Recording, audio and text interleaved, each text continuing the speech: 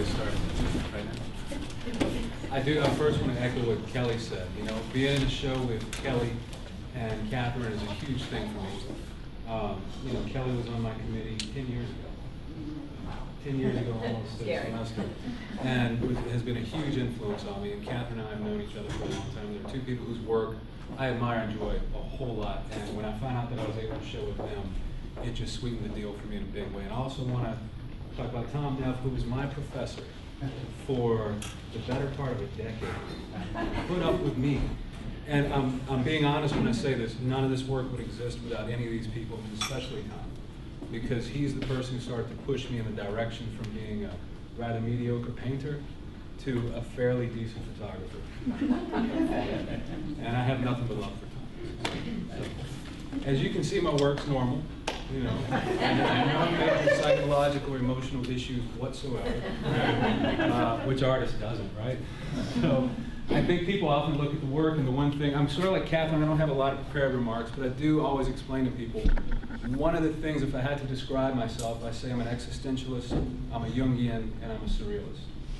And in my work, I'm exploring sort of the anima, the animus. A lot of this is dream imagery that comes from my own internal work. And I live with a sketchbook by my bed and usually work out of that a whole lot. And I don't force myself into an interpretation of the work very often, but at the end, much like Kelly, I write about my own work, and I write short narratives that go with them after that sort of explain the larger story about each image that's going on, and then I pick this very short sort of point of peripety in the middle that explains sort of what's happening. And I just had a book published last year called Almost Fiction, which is, I guess, is that the Museum of Art, LSU Museum of Art? I think they have some copies. I didn't bring any. Sorry, I completely forgot. But a lot of times people, I think, connect with the work a little better when they suddenly read these short stories. And it gives a narrative that I think adds a little bit of texture to it, and it often takes it much farther away from the original interpretation that someone saw of the work. But for me, it's been a really interesting journey as an artist moving into this completely manufactured realm, going from being a street photographer, to someone who completely manufactures reality. And for me, it's a really exciting way to work, because there's nothing at this point in time that you can't pull out of your hat. And I like to leave a good bit of an empathy gap between what I do and the finished piece, so that viewers can step into there and sort of participate in it in their own way. And it's not a cop-out. I think it's a bad thing to always explain the magic trick. And to be quite honest, there are some pieces where people would say, what is this about? I don't know, you dream too, right? Last night I dreamt I was a chicken. But Jung says that no matter who we are in a dream, it's always us. If there's your mother in your dream chasing that chicken, you are both your mother and the chicken. And now it's up to you to figure out why you're a chicken in your dream and why you're your mother in the dream. And so I find that's a really interesting way to work. I think the human mind unchained and sort of unfiltered is a fascinating computer. And it does a lot of the work for me before I even get to my computer, which is stuff's going on the computer back. That's it, any questions? Yes. Do you have recurring dreams? Absolutely. My favorite recurring dream, this is an odd one, but I'm glad you asked, is I live in a house where I discover a room that I didn't know was there. Anybody ever have that one? And you're suddenly excited because you're like, oh, a ballroom? I forgot I had this. I could move my bed in here. And I've looked for interpretations for it, and there's always some sort of interpretations, but to me it means your mind has discovered a new place inside of itself where there's some space to operate. That's the way I look at it. Because it's never been a bad thing. You know, I always open the room and you're suddenly like, wow, this was here this whole time. You know? And that's how we are as people. You know, I won't go into the tune in, turn on, drop out argument, but I think the human mind does need to be tweaked every once in a while. I think we're designed that way. And those dream states and things like that, I think show us aspects of ourselves that we might not have known were there before. And that's, I love the room dream. I have it maybe once every 6 months, and I always wake up in a chipper mood. Even if the last dream was pretty bad. Are you able to control your dreams? It's a good question. I have what's called hypnagogia, where I suffer from sleep paralysis sometimes on the way in. And I'll often wake with a start. But if it's an afternoon, it's very strange, and a lot of people have this, but you're half awake, you're half asleep, but you're paralyzed. You know that you're sort of awake. And over the years, I started to study what's called lucid dreaming. And once you can relax into the state, you can completely lucidly dream. And it does make it easier. If it's an afternoon nap, it's easier for me because I can then wake up, go to my sketchbook, and record with pretty good detail some of the things I've seen. And of course, it all gets mixed and matched in the end. If you are interested, I would sound like a proselytizer for this weird religion. Lucid dreaming is a very interesting way to experience your mind when your cognitive filters are sort of turned off. You know, there's nothing terrifying about it, other than Great question. Yes. My background is costume design, theater, modern dance. So I'm very intrigued with the sets and costumes in your work. Sure.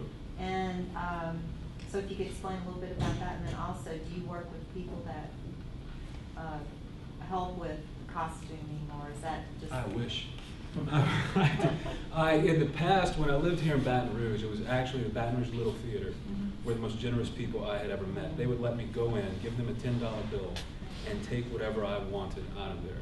Since then, I've been purchasing my costumes. I travel a lot, and when I'm in another country, I usually find items that I need, and if I need a seamstress to alter it a little bit, I will. But all of these are things that I've found and sort of put together. And I'm trying to create a space that exists in my mind that is not quite Victorian, but not quite modern. It's always been, I've tried to explain it as this fictional world where we never got past a certain point in time. You know, and to me, it's like this 1920s to 1940s feel. Some of the older work goes back a little further. But one of the reasons that time period fascinated me so much is the world was still, there were still undiscovered parts of the world. There was still undiscovered, you know, people were going into jungles and naming lakes that had already been named, by the way, by the people who lived there. But we gave them better names, I guess, you know? And so what I'm trying to do is sort of evoke that time period of humans having a bit of enlightenment, but the world is still a slightly mysterious, slightly alien, and slightly dark place. You know, when you read Joseph Conrad's Heart of Darkness, that's a great example of humans, it's metaphorical too, of course, but traveling into places they've never been, you know, colonizing, I guess would be a more of a way to put it. But, so it's a great question, and you know, now I'm moving forward in time a little bit, and the newer works, I think, are starting to get a little closer to what I would say is the 1930s, 1940s, and it's because of the new series, Monuments of Want, that I'm working on, is taking place in sort of a communist, another piece there, it's taking place in sort of a communist society that I've imagined, you know, and there's some political overtones, we'll get into it in here, you know, I know we're all Republicans. I'm kidding. But that's something that, you know, it's getting more and more difficult though, because costumery is not my thing. But now at the University of Louisiana at Lafayette, we have a wonderful new costumer, and she has been so spectacular in letting me come in. And I've given her all of my old ones, and she's letting me take, you know, as many new ones as I need for my work. So it's been really nice. Now, in the movie, there were some incredible headpieces. Sure. Did you build those? Yes, those are all built. Wow. But they're built in a way that you might not think about. They're built completely digitally. So nothing, in fact, in the film, the only real thing in the whole film, including backgrounds, including costumes, are the people. Okay. They were shot in blue screens and green screens, and everything was designed completely virtually. It took 3 years just for 14 minutes, but it was motion tracked and all this stuff after. And it was an interesting journey because I had to learn how to do things all over again. So, and these are the same way, by the way.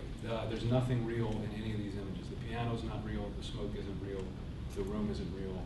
You know, everything's sort of built from scratch. And the advantage of working that way is it allows me to manufacture reality from scratch. It's a very fun, godlike ability. You have to be careful with it, though. You know. What did you do in the film, since you said you were a painter and not a photographer? Well, there's two reasons. One, I got bored with just still images. You know, I really did. I enjoy it. I still do them, but the challenge, I wanted a new challenge. And I also recently took over the position at the University of Louisiana in Lafayette as new media and digital artist, so I coordinate that area now. And it gave me an opportunity to really start to move more and more into film. I did my first short film actually about 8 or 10 years ago. And it was, the bigger problem was technology and training. You know, I've never been trained in any of this stuff, so I had to figure it out. And it took probably about 6 or 8 years for me to get good enough with the technology, the tools, and learning how to design and build my own computer systems from scratch to be able to work this way. Because if you're trying to buy them off the shelf, I can't afford that. So for me, it was a new challenge, and it was a new way to tell stories. You know, I think they become a little more provocative, they become more evocative. Time just adds a new element to it, and it allowed me to also start to work with sound design, which was something that was really interesting to me. And so I'm going to continue in that direction. I'm already working on the second film right now, storyboarding and working and getting the people I need on board for this thing, because when you're not paying people, they have a hard time showing up. But I have a wonderful sort of cadre of actors and models and people who work with me, and we sort of help each other out and do it just for the sheer fun. You know, the sheer horrible 3 to 4 year fun. Do you teach a film class in 1 year? Yes, I teach video manipulation, I teach sound design, I teach CGI integration, performance and installation.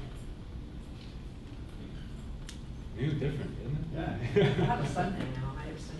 Tell him to come over to the art department. Yeah, take an interesting class. Could you explain your process a little bit?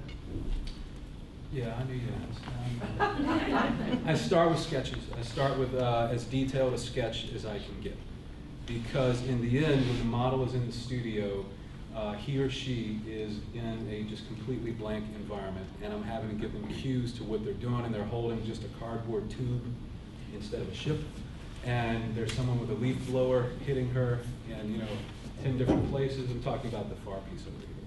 And so I have a sketch, and I know where the lighting needs to be, because once I've got them out of the studio and I start to build this virtual environment, and I'm starting to run the physics simulations to do, to have the glass exploding, I need all this to match together. I want it to look as real as possible. And so once I've done with the sketch and we've come back from the studio, I'll then take rough shots of the models, and then I'll bring it into digital program and start putting the virtual lighting system in and making sure that everything matches. But when we're in there, I'm measuring, inclination of the light, how many degrees off the camera is, so that I can create a virtual camera that matches the real camera that I used in the studio perfectly. And then it's just a matter of 3 or 4 months of putting things together. And I travel a few months out of the year, usually in Europe or overseas, and I photograph textures. That's all I do. So whenever you see wallpaper or a particular floor, this may be from a floor from Versailles, this may be a floor from, the Tate in London or something like that. And all these textures that I photograph get mapped into the spaces. Make sense? Sure, why not? So it took you 2.5 years to do the film. How long would it take to do like one photograph? One photograph usually takes 3 to 6 months, depending on how many. I usually work on 1 or 2 at a time. Depending on how much simulation work has to be done. For fabric, it takes a little longer because I'm actually simulating the fabric itself as well. So I have to let the computer chew. I hate to say that, but you set it up and you have to learn the physics. That's the hard part. I have a physics textbook on my desk so that I can look up how particular properties behave. And the program that I use mostly, I use about 10 different programs, but Maya, some of you guys might be familiar with it. It's used in high-end film work for CGI, special effects, and things like that. And about a decade ago, at Tom Neff's behest, I started to play around with it and finding a way to integrate it into photographic art, and was able over the years to get well enough sort of with it that you can't tell one from the other. And that took a bit of time.